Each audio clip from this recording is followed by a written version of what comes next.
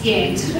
Something like 45% of votes have still not come in to be counted in Richmond. But as in Melbourne, if we are tracking, if those votes the way we're tracking now, it will be tough for us to win, but we're not going to make a pronouncement about that until we've seen those votes. But what we can say today is that we have run a better campaign, a bigger campaign, a stronger campaign than ever before, and in the face of a Conservative swing in this state, we have gained votes in the seat of Richmond, at least 4%.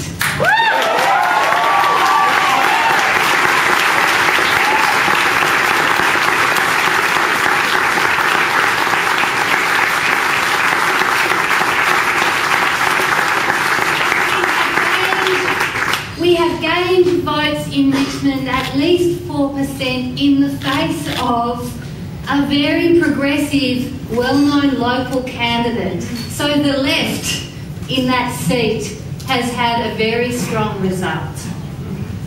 Now, it might be enough to get us into Parliament, we don't know yet.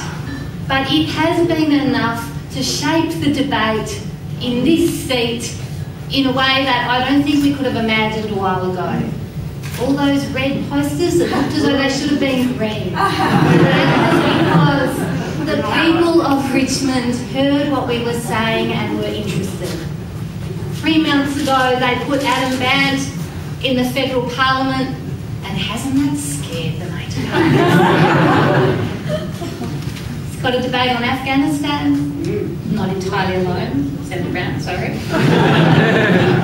A debate on gay marriage, where people actually have to go out and talk to their constituents about whether it's a good thing or not. Got climate change being discussed as if it was real and it mattered.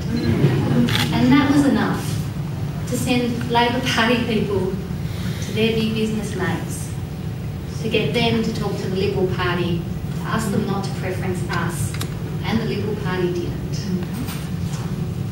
Now, nobody owes us their preferences, but we know that if the Liberal Party had done what they'd done in previous years, we would have 3 people in the House of Government in Victoria.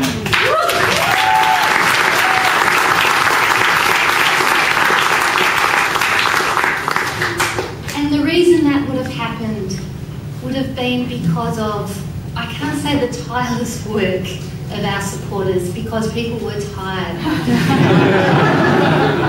but the unstinting work. We knocked on thousands of doors. We talked to thousands of people.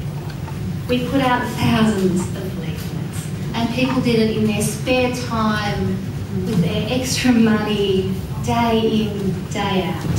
And I want to pay tribute to you today, because you have given the people of Richmond a choice they have never had before. And for the first time, the people of Richmond have seen their values reflected back to them in an election campaign, and that is because of the people in this room and in Richmond today.